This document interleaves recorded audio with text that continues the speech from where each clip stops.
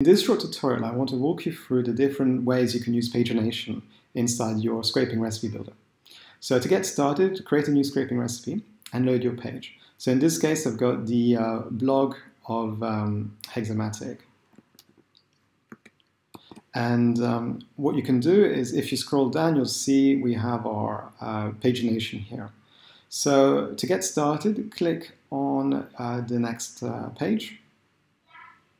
Click Paginate Automatic. Choose the number of pages, click Proceed. Now in this case, it says it couldn't be detected automatically. Now when this happens, I recommend reloading the page. Sometimes the HTML code prevents us from finding it automatically. So what you can do is you can select the area around the pagination, like this. Click Paginate Automatic, and this time it detected it. Now, sometimes Hexomatic will not be able to detect it, in which case we have a third option, which is using our manual selector. So what you want to do is you copy you find the pagination, and you copy the link to the URL to the next page. Then you go back here, you click this, click Paginate Advanced. Here, copy-paste the URL of the pagination, and in this case, we are going to use this variable, &page &, and we're going to replace the number with this. Then, we're going to choose how many pages and from which page to which page we want to scrape. So here you want page 1 to page 2. Click Proceed. And there we go. It's found the pagination. And so when this scraping recipe will be running, it will go through the first page and then the second page.